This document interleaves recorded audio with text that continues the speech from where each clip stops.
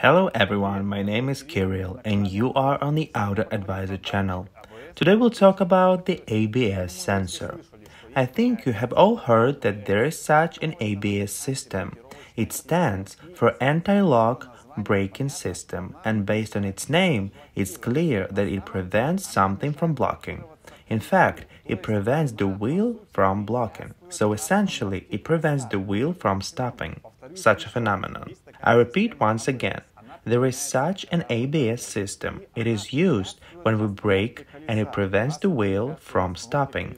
Since it prevents the wheel from stopping, how should we stop the car? Let me explain to you how the ABS system works. So, we are driving. The wheel is spinning and let's say we rapidly press the brake pedal. At this moment, the brake pads are pressing against the brake disc. Well, something like I'm showing with my hand. The wheel starts to slow down, and when it has almost completely stopped, the ABS system abruptly releases the pads. The wheel then rotates. Then the ABS system compresses them again, and the wheel almost completely stops. ABS system makes this on and off, and this is how our car slows down. And experienced drivers know that when you press the brake pedal, you hear such a twitch. This is exactly how the ABS system works. Now a few words about the physics. It turns out that on flat surfaces, braking of this kind, when the wheel is stopped or blocked, is worse than when the car is slowed down until the moment of blocking, which means there is no longer a breakdown point. Why is this happening? When we brake in a locked state, as it is now, the wheel seems to fly over the surface, although, of course, at zero height. But when the wheel brakes and grip is maintained, then the tire clings to the surface and the coefficient of adhesion is greater. The car brakes better when the wheel grips the surface. That is, grip is maintained. Once again, on hard, flat surfaces, effective braking is when the wheel stops like this. And inefficient braking is when we block the wheel, then the braking distance will be longer. Yes, indeed.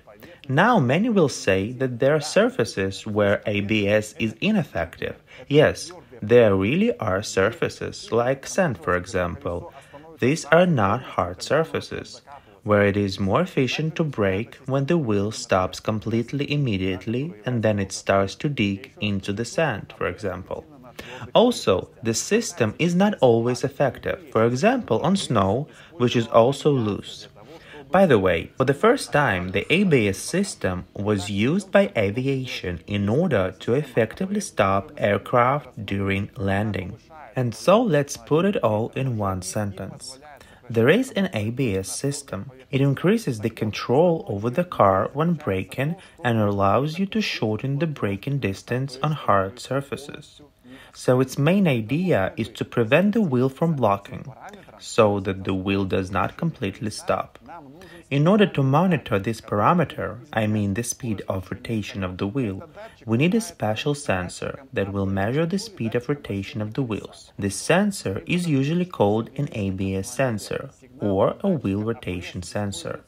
It should be noted that in modern cars, the signal from the ABS sensor is used not only in the ABS system itself, but also in other security systems, for example, in the stability control system. The computer analyzes the rotation of all four wheels and sees if the car is, for example, in a skid. And then they already use special algorithms so that the car successfully exits it. Also, these data are used, for example, in all-wheel drive. So the ABS sensor is a very important device for a modern car and all security systems that are associated with braking, acceleration, directional stability, and even all-wheel drive require it. And so, little by little, we move on to the ABS sensor itself. Here is one sensor, here is the second sensor, and here is the third. All of them serve to measure the speed of rotation of the wheels. There are several types of ABS sensor on the market today. They are divided into two groups, active and passive sensors. Based on the name, Passive sensors are those sensors that independently generate a signal, and this sensor does not need power. And active sensors are those sensors that require a power supply. Historically, passive sensors were developed first. Here is an example of such a sensor. Its distinguishing feature is this presence of such a cylindrical massive tip. In fact, it is the sensor itself, which is located inside this metal cylinder. The rest is just some fastening elements and the wire that goes further to the ABS control module. There is a permanent magnet inside this sensor, and a winding is wound around this magnet. I can prove that there is a magnet inside with this pin. You can see that the magnet is pulling the pin in. So the magnet creates a magnetic field. The magnetic field also flows through the coil. And if we move some conductive object at a short distance from the sensor, for example, we rotate this reluctor ring that has these spikes and spaces between them. So when the ring rotates, an electric current appears in the coil, which is a signal that the ABS system can read further. Well, from the school physics course, you should know that an electric current and a magnetic field affect each other. So if something moves in the system, then an electric current usually occurs. The same thing is with the ABS sensor. There is a magnet inside, around which we move the electrical conductor, and then inside there is an electric current appears on the coil, which is a signal. I remind you that this is a so-called passive sensor. No power is supplied to the sensor. It generates a signal by itself, and this is actually its big disadvantage, since the signal it generates is very weak and not very resistant to external interference, or some kind of violation of geometry, for example, this gap. The second problem is that this sensor does not start working from zero speed. By the way, this is called the ABS ring. I already showed you. These are depressions and teeth here. They alternate like this, and this ring rotates with the wheel. And the ABS sensor, this one, is on this side. This is how they work. There is a small gap, and due to the fact that either a tooth or a cavity alternates, this is where the signal occurs. The sensitivity of this sensor starts at about 20 km per hour, and until that, the sensor does not send the desired signal. Reluctor ring can look a little different. The same shaped teeth can be located in another plane, like I also have this reluctor ring on the table, where the teeth are in front. Then the sensor works like this. The sensor would continue to be used on cars, but as I said, many security systems were invented that required a more accurate signal. So more modern accurate sensors are placed this large so-called induction sensor. They are called active. They also come in two subtypes. One of them is called a Hall sensor. Here it is, such a small size ABS sensor. And the second is called a magnetoresistive sensor, something like that. In addition to that, active sensors began to send more accurate signals. They also decreased in size. Here is the Hall sensor and his size, and here is the old passive sensor. As for the principle of operation of the Hall sensor or this magnetoresistive sensor, finally spoke it out. It's the same. Everything again revolves around the magnets and an electric fields. As for the principle of operation of the new sensors, now they read the signal a little differently. If earlier our ABS ring was so jagged, now the ABS ring is flat, and we don't see anything here. But in fact, there are small magnets, North Pole, South Pole, North Pole, South Pole, and there are 40 such magnets. Really? Magnets? I can prove it again with a pin. Here I have a pin, and it is successfully attracted to this ring. So now this ring is rotating along with the wheel. The sensor is installed in front, and this sensor now reacts to a pole change That is, when the ring rotates, the sensor understands that the poles are changing here, so a signal of a certain frequency is transmitted to the ABS system, and the ABS system already calculates the wheel speed. It should be noted that there are not always such rings. Now the developers thought that they would install this magnetic alternating ring directly on the bearing, on the hub bearing. Here I have such a wheel bearing. It comes with such instruction. It's written in red in English. Guys, carefully install the ring with the right side, because there is an ABS magnetic sensor. Here is this black ABS sensor. There is no ring on the back of this bearing. How can I check? Well, just again, there is a pin. On one hand, there is no attraction, but on this side, there is a such small extension, and the pin is attracted by the magnet. The principle of operation is very simple. The bearing rotates with the wheel. This black ring rotates, on which there are magnets of alternating sign.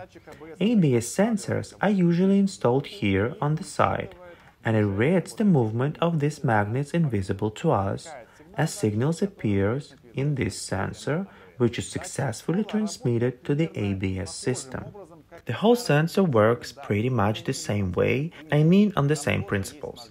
There is also a magnetic field there. There is a conductor, the magnets rotate here, and again, due to the fact that either the magnetic field or the conductor rotate, an electric current arises inside, if to put it simply. But the magnetoresistive sensor already works a little on different principles. It is thin, it reads the signal with this surface.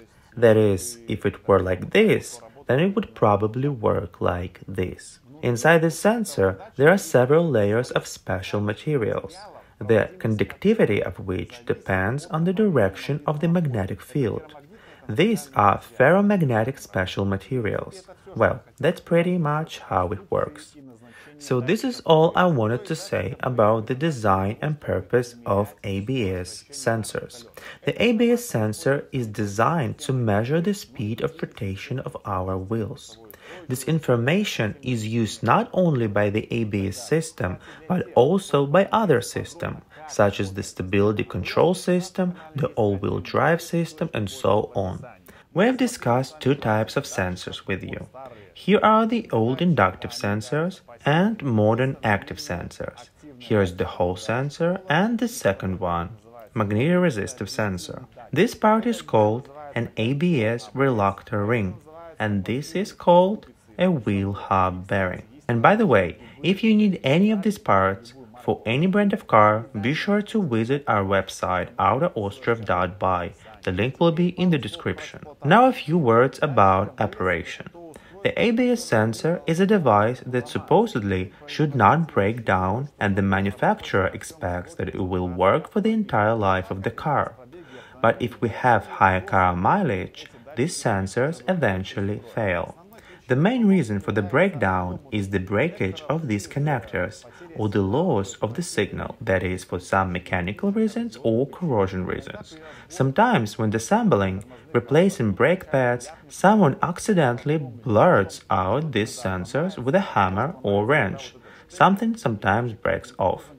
Sometimes this plug can break, and the sensor thus stops giving a signal. In this case, an ABS error will appear on your dashboard, and when you have already connected the computer, it will say which sensor does not work on which side of which wheel. Usually the sensors are not repairable. Of course, some people can repair something in the garage, but I advise you to buy a new part.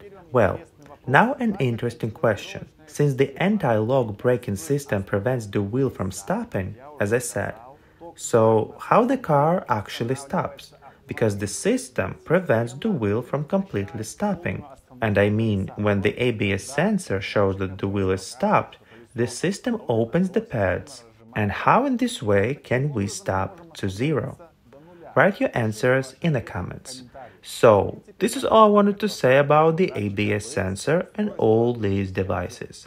Be sure to like this video and subscribe to our channel. All the best to you and see you soon.